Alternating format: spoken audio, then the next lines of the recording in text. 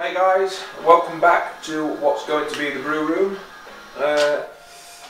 Basically it's just a quick video about the problems I've been having with the IPA Cooper's kit, and it's not a problem I've been having with it brewing it because I've not brewed it yet.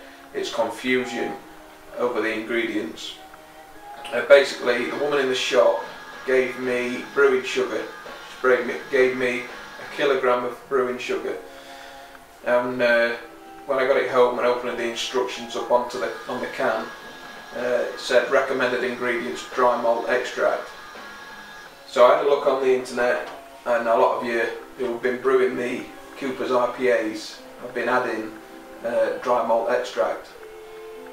So I sent a few emails out and found a good website called brewuk.co.uk.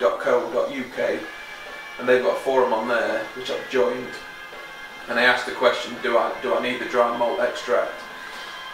The answers that come back are the dry malt extract and the sugar are used in the same way as feeding the yeast, which gives you your alcohol.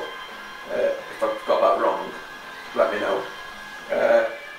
So basically you can use the sugar or the dry malt.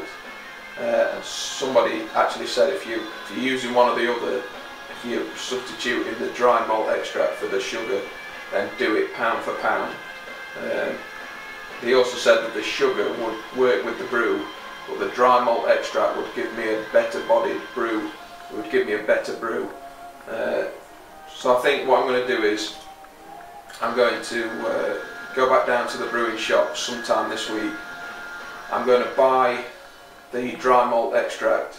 The recipe actually asks for 500 grams, and hopefully Thursday night I'm going to brew the batch up.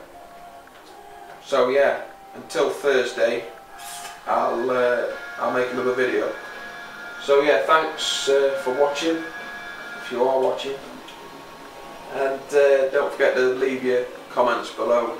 If you've got any help, please, leave it below, or any questions about what sort of equipment I've got to start out with, just leave them below. And that's about it. So until Thursday, I'll see you guys, and don't forget to subscribe. Hopefully the more people that subscribe to me, I can sort of ask them questions and sort of learn on the hobby, Hopefully my goal is that by Christmas time I'll have brewed a Christmas ale. So I'm wanting to use grains and boiled grains and add the spices and that. So that's my goal. So any help would be much appreciated. And until next time, I'll see you guys.